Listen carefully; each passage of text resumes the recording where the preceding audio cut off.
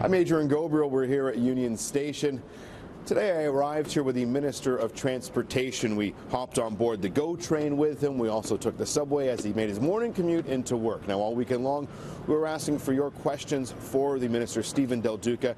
Earlier at 5 and 6, you heard some of his answers pertaining to traffic, gridlock on our roads, also some of the concerns for those riding the GO train. Well, today, we also grilled him on the TTC as we jumped on the subway, and we asked him about his thoughts on the Tories' promise, the provincial Conservatives' promise, should they be elected, that they will upload the subway to their portfolio and make building subways in Toronto a priority.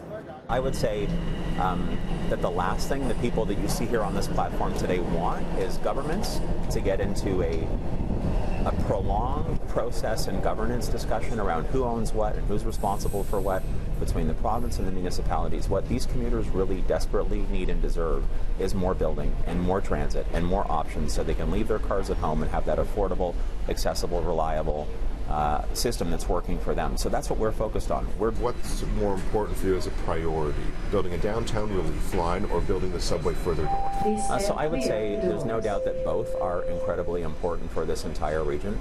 And not just those. There are other projects that are in the mix as well that are being discussed. We have to get beyond this notion that there's somehow a difference between gridlock and the 416 and the 905 or the 519 and the 519 and the 705. Gridlock is a regional issue. It doesn't respect municipal boundaries or postal codes or area codes.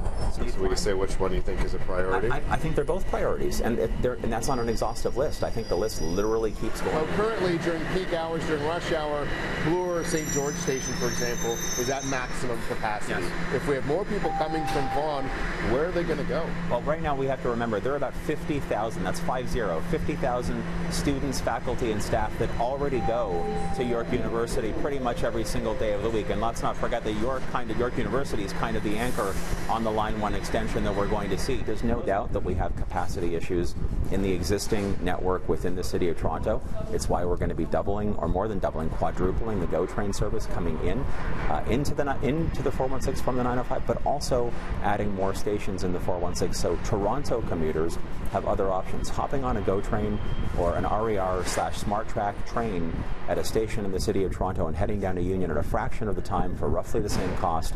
A lot of those discussions still taking place for roughly the same cost means that those commuters will have that many more options. And again, that's not 20 years away, that's not 30 years away, that's over the next couple of years.